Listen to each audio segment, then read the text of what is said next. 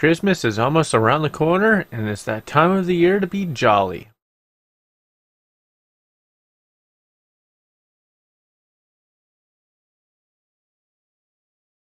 Are you looking for a cheap gift to assemble? Look no further. This DIY RGB Christmas tree is the perfect gift for the holiday. You do need a tad bit of knowledge on building it. Don't worry, I have a full tutorial on how to put it together. There are many different types. I purchased mine from Banggood. All of them are straightforward to solder. This one here can plug into a USB port or buy batteries, so it's perfect to put on your computer desk. I have a full review of this Christmas tree on my website. The link will be in the description. So what are the pros and cons?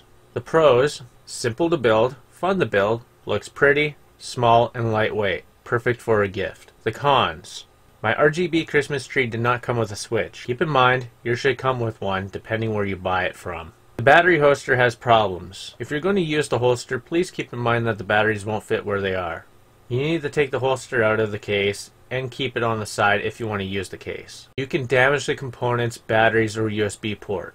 If you have batteries in the holster and the USB is plugged into the computer, stop. There is no protection. Please use one or the other. You can send over voltage to the tree, USB, or the batteries and cause the batteries to explode. I just recommend using the USB cord. If you do want this thing to be portable, just use a battery bank. Besides that, there is no other cons. The RGB lights are bright and very colorful. For the price I paid, it's worth the buy. If you do have any questions, please let me know and be sure to check out the website review. Besides that, I'll see you in the next one.